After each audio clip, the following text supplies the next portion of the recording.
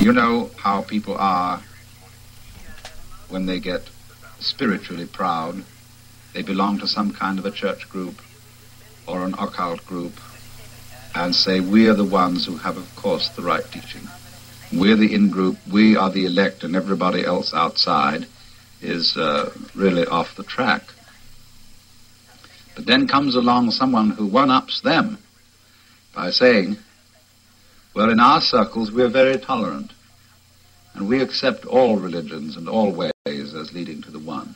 But what they're doing is they're playing the game called, we are more tolerant than you are.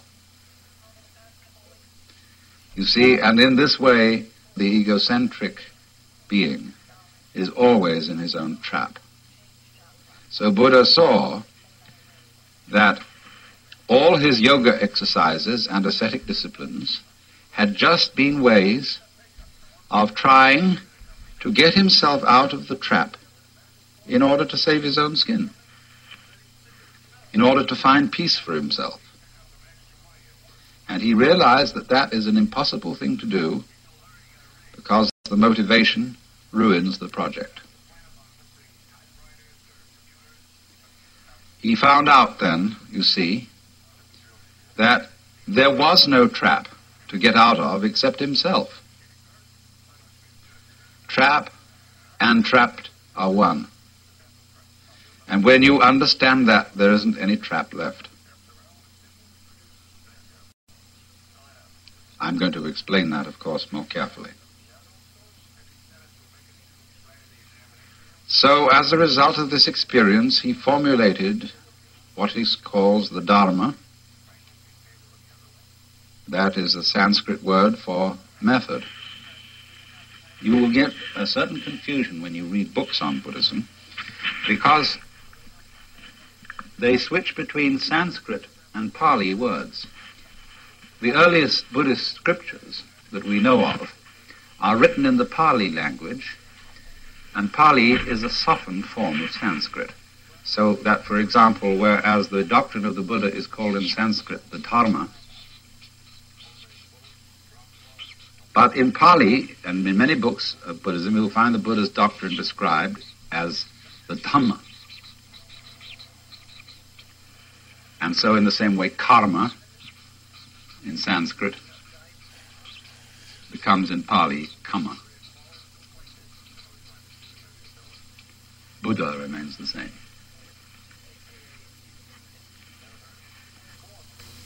The Dharma then is the method.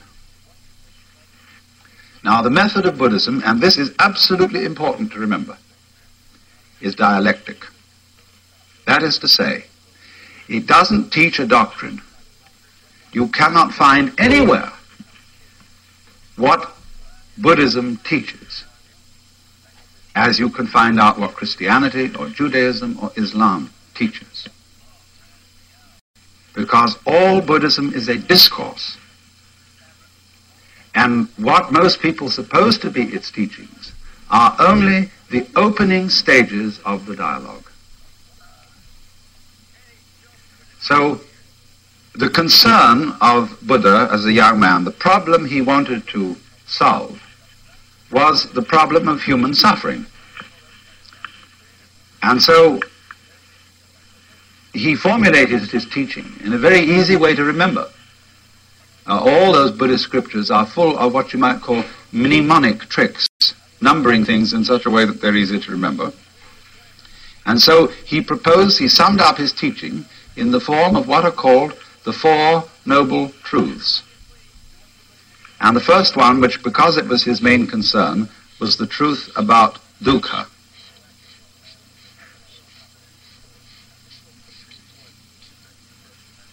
Dukkha, suffering. The next thing that comes up, the second of the Noble Truths, is about the cause of suffering. And this in Sanskrit is called Trishna.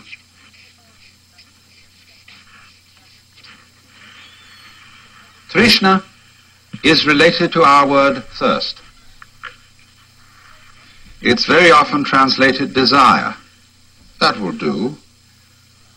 Better perhaps is craving, clinging, grasping, or even, to use our modern psychological word, blocking.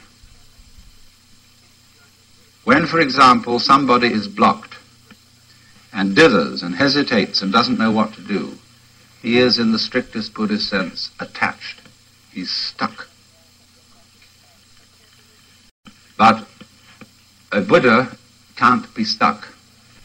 He cannot be phased. He always flows, just as water always flows, even if you dam it. The river just keeps on getting higher and higher and higher until it flows over the dam. It's unstoppable. Now, Buddha said then, dukkha comes from Trishna. You all suffer because you cling to the world, and you don't recognize that the world is anitya and anatman. So then, try, if you can, not to grasp.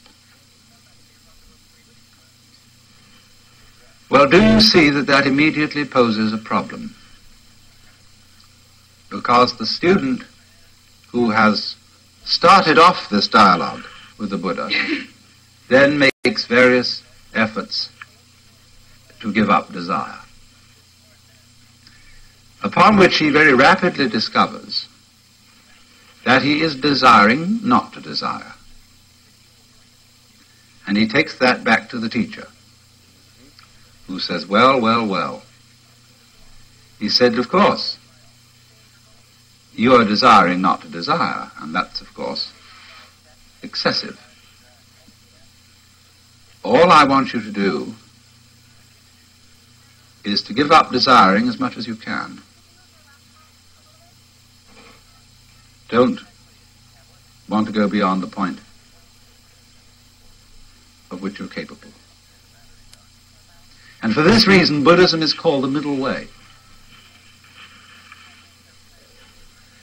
Not only is it the middle way between the extremes of ascetic discipline and pleasure-seeking, but it's also the middle way in a very subtle sense. Yes, don't desire to give up more desire than you can. And if you find that a problem, don't desire